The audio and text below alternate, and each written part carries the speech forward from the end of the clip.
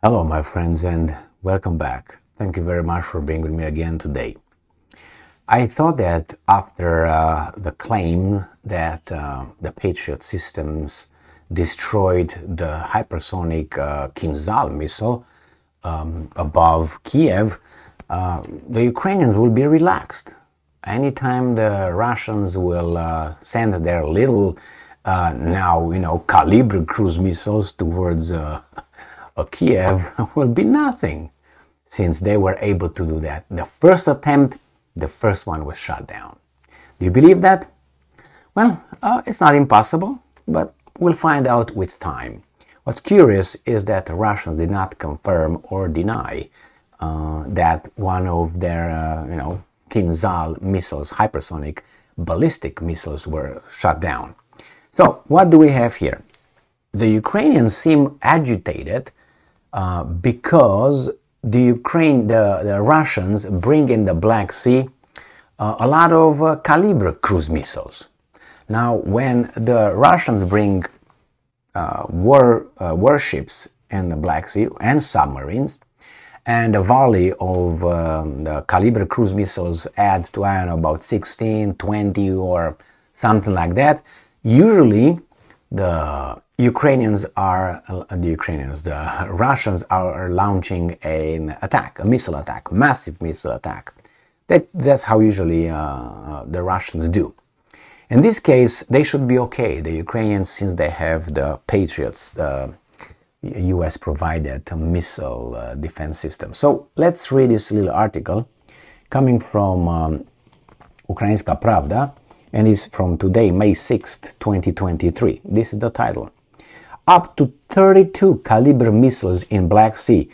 Danger, hey, why is danger, of missile attacks high, Operational Command South. Well, after those two drones attacked the Kremlin, which is a fact, I think these guys are going to release some hell, unfortunately.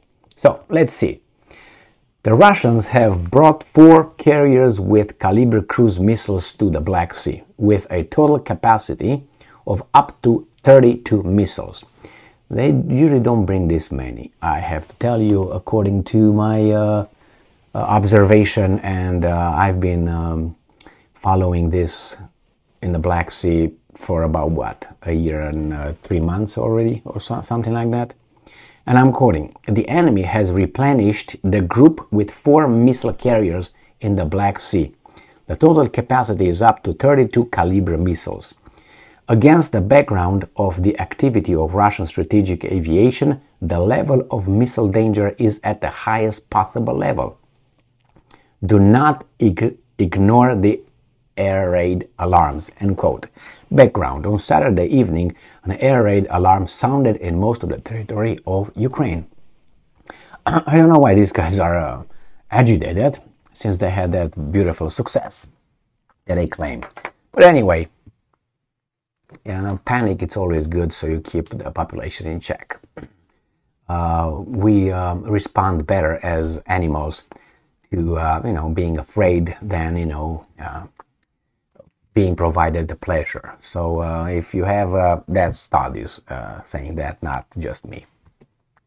Maybe you can analyze yourself as well. If someone tells you, scares you of something here, or gives you something positive here, you always take the pain in consideration more than the other one.